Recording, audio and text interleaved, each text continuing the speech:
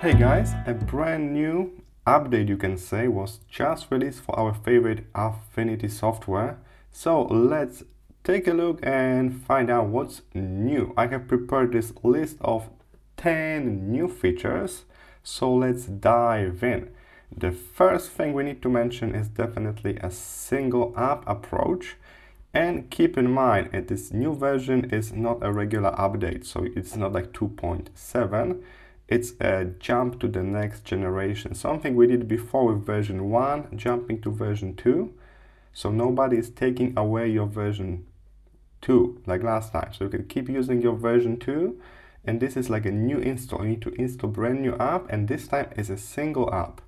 So instead of getting a version 3 of Affinity Designer, Affinity Photo, and Affinity Publisher, we're getting just one app with kind of different modes, personas to switch between those 3 apps within one app. And that's actually a way bigger deal than people realize, because it's solving so many problems and missing tools and features just because we got everything in one app. For example, Affinity Photo suffer from artboard tool missing. We cannot make multiple pages. Now we can, because it's all in one app.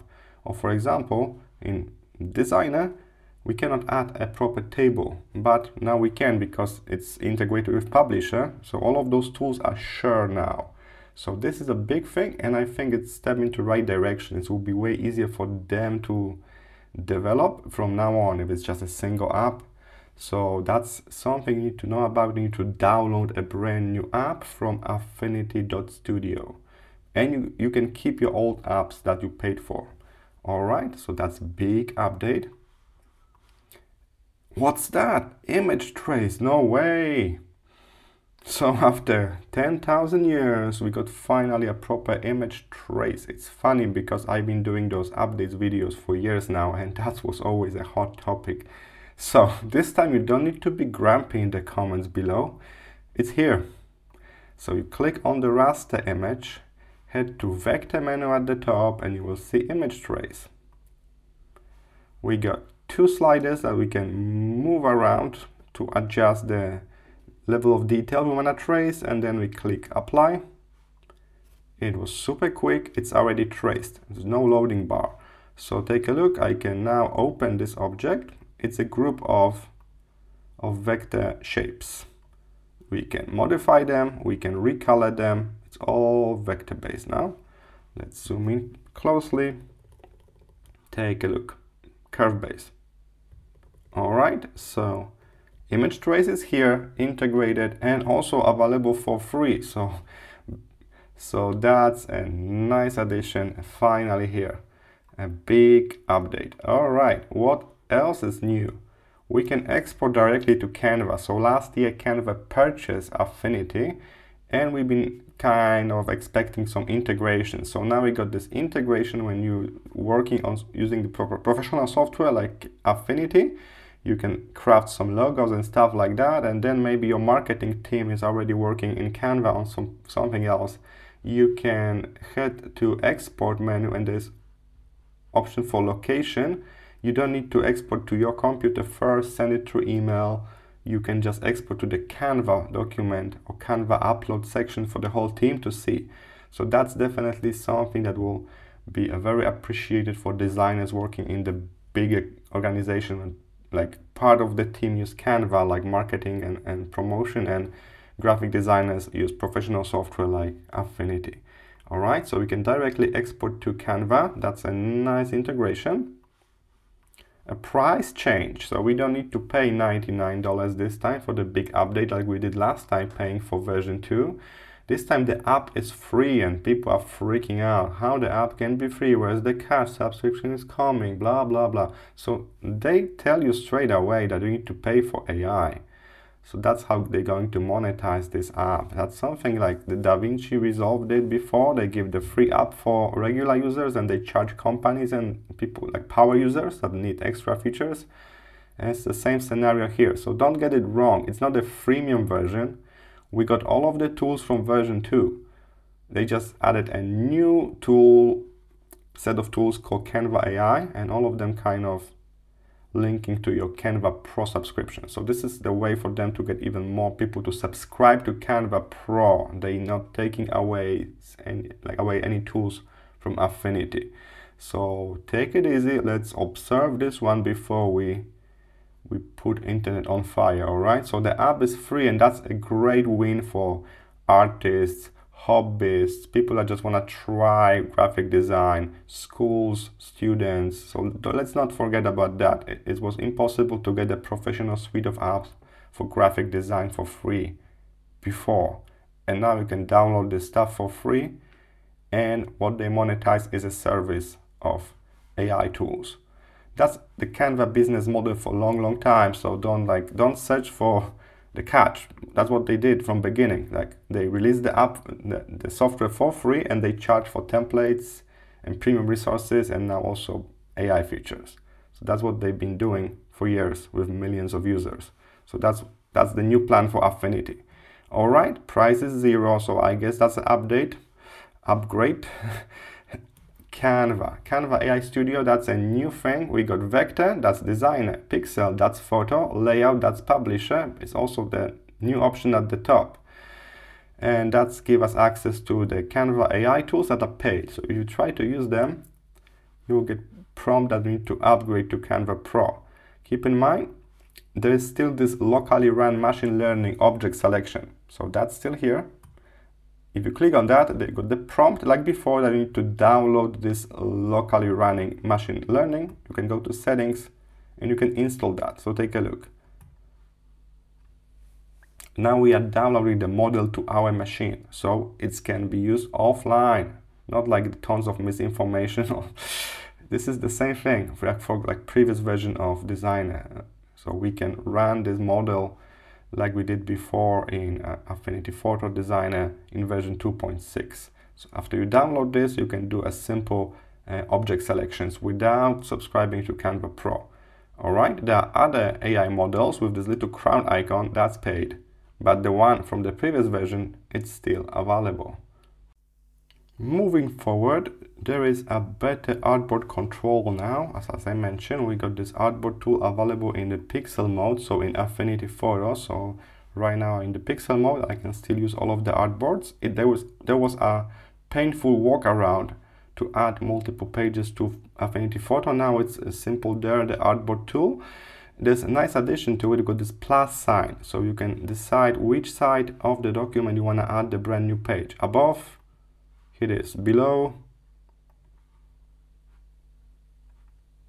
on the right, on the left. So this is very helpful. In addition to that, we got integrated publisher. So you head to layouts, you can see your artboards as in the proper page layout.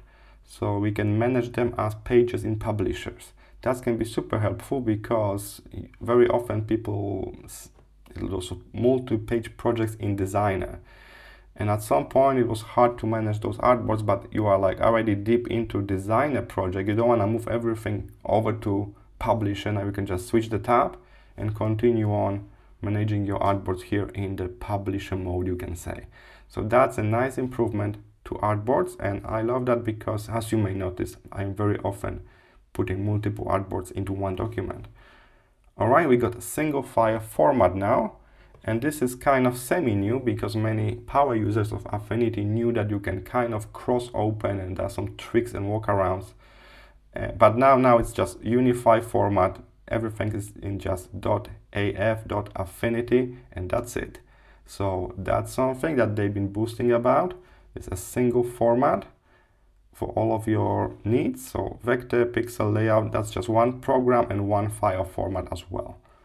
All right, what else? We got more export options.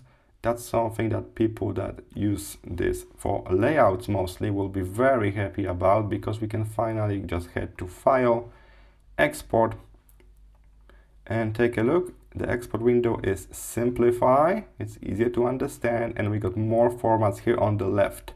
A long list of formats including EPUB. So that's something that people have been waiting for a long time. And also the last one is another integration with Canva. There's a Canva design file format, something you could save and send to somebody to open in Canva. We're going to test this out in the future videos, that's for sure.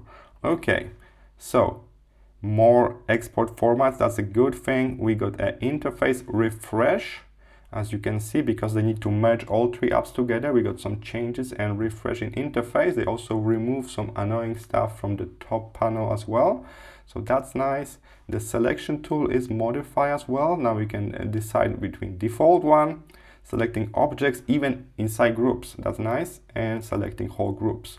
So like that three different modes that we can switch between for selection tool. That's very helpful. All right, and what's the feature number 10 that I want to mention today? So we got 10 new things, and the last thing is personalization. So having those personas, that was always like key feature for Affinity. In the past, in Designer, for example, we can have a design persona for vector graphics, pixel persona for raster editing, and export persona for exporting your artwork into multiple file formats.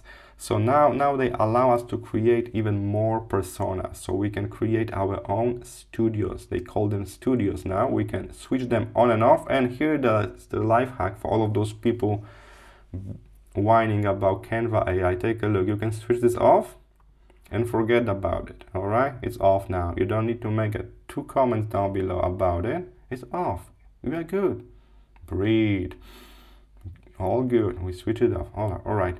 What else here? We can turn on additional workspaces like the export persona, for example. It's here now as slicing persona, and you can create this. Click this blue button here, create studio, and then you can make your own icon, name, and kind of redesign the interface, drag and drop tools around, and create your own space for certain type of work you do.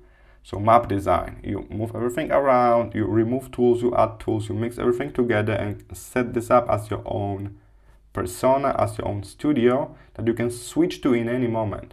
So that will be really, really helpful when you do some certain kind of work often and you want to customize the program for that, and you can switch between those modes on and off, on and off.